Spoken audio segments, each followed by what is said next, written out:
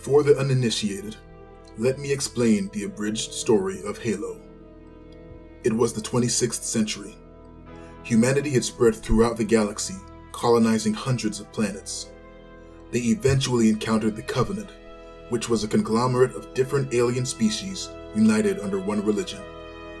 The Covenant leaders told the masses that humanity was an affront to their gods and needed to be exterminated. The technologically superior Covenant had horrifyingly powerful warships that the UNSC, humanity's military force, could barely hope to stand against. Over 30 years of war, humanity's presence in the galaxy had slowly been eroded, planet by planet.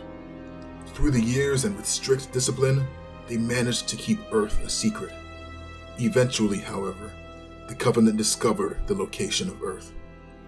They secretly began gathering a massive fleet, preparing to attack and destroy humanity's last bastion.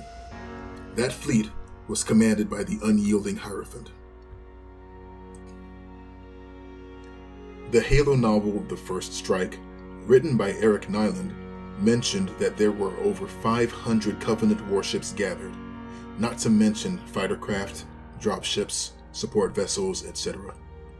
Guess how many warships I rendered? That's right, 516. Plus 83 smaller ships. Unnecessary? Absolutely. Dedication to the craft? Yeah, man. Did my computer catch fire? That's neither here nor there.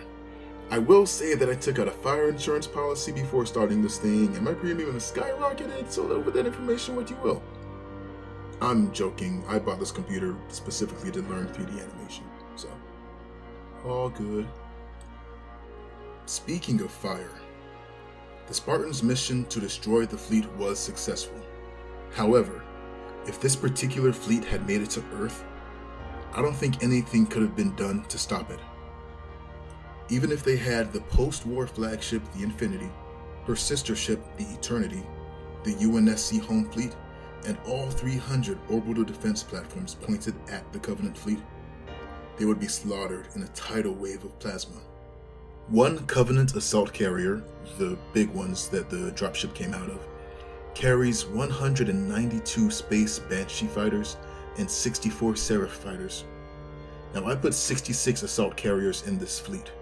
If those numbers are accurate, that would mean over 12,000 Space Banshees and 4,200 Seraphs. And that's just counting the assault carriers. Smaller carriers, not included in this animation, carried 300 Seraph fighters each. And in Halo 2, the UNSC home fleet, which consisted of 85 capital ships, somehow let 15 Covenant ships show them what's up, and let an assault carrier through and to the surface of Earth. I figure humanity would need at least 1,000 warships, plus the Infinity, and the Eternity, and the 300 ODPs, and the benefit of knowing how the Covenant would attack to stand a chance. Spartan and ODST battalions wouldn't make a dent unless the fight came to the surface. Speaking of ODSTs, that ODST at the beginning is to scale, as is almost every other ship from the Banshees, which are about 10.9 meters long, to the Unyielding Hierophant, coming in at 30 kilometers. I also figured out the Phantom's top speed, which is about 1,100 kilometers or 683 miles per hour, and scaled that speed into the animation. In that stretch between the assault carrier and the bottom of the Unyielding, it's moving at 683 miles per hour. It looks like it's crawling. For another frame of reference, go back to the 2-minute and 30-second mark. Those streaks going by the dropship, those are Banshees. I did not animate them moving. They're sitting still. The dropship is the only thing moving. That ought to give you an idea of how massive this space really is. Fact is, at maximum speed, it'll take the dropship 98 seconds to go from the top to the bottom of the Unyielding Hierophant.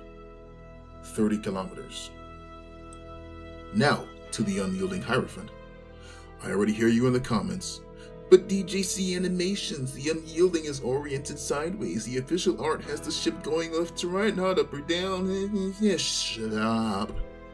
I saw the art on DeviantArt. I know Bungie or 343 or whoever said that that's official. I get it. Shoot, when I was sketching out my ideas for the Unyielding Hierophant 10 years ago, I drew it sideways as well.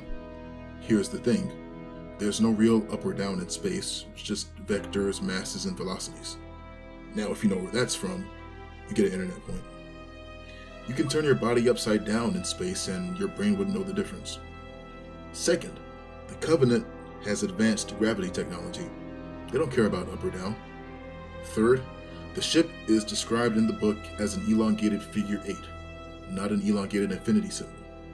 Fourth, Cortana mentioned the top lobe in the text, implying a bottom lobe, implying an up and down orientation relative to their approach.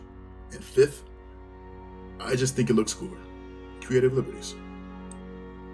So, this is my first 3D animation project.